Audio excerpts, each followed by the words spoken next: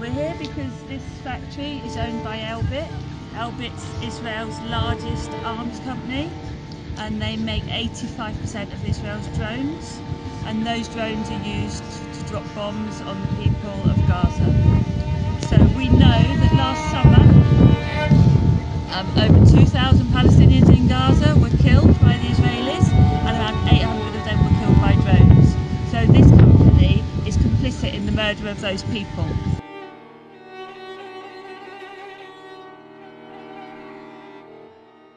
We got up really early as a group, and we all came in the middle of the night and basically took over the factory. Some people climbed over the fence and went on the roof. It really wasn't rocket science, like anybody can do it. And some took the roof, some went inside, and some stayed outside, locked on and speaking to journalists and generally having a really nice time. And we've been pretty, it's been pretty chilled with the police.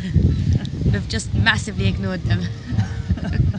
We've also been writing the names of we've been doing this all day, like writing the names of some of the people who were murdered in Gaza last year when Israel attacked, on these pieces of white ribbon.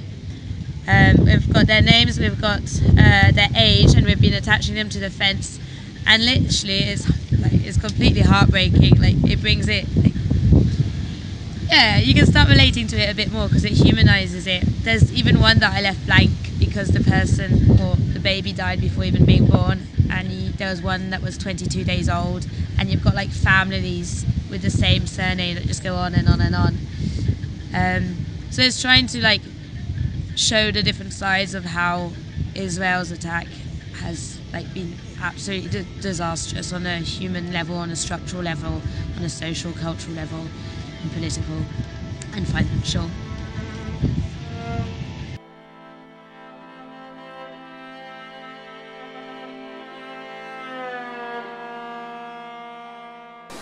Well, we're handing out these leaflets, we're putting them around the doors in the estate quite close to the factory, because it's quite obvious that people don't know it's there, and when they find out, people are often horrified that there's a factory making devices to murder and kill children and innocent people thousands of miles away.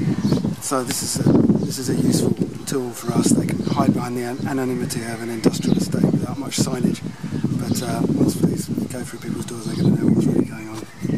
So there's been throughout the day some people from around Broadstairs that have come, from Kent in general, and they've come to show support. There's been a really good response actually. Some people have gone into town to also flyer, and many people don't even know that this factory exists here and what they do.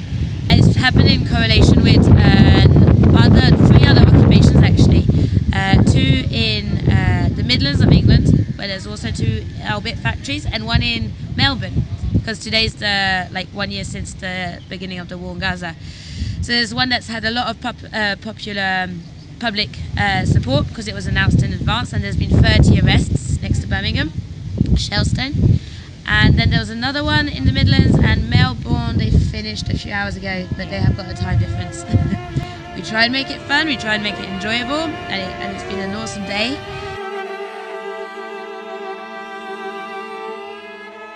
What this company also represents is the relationship between the UK and Israel's war crimes, and shows how the UK is complicit in those war crimes.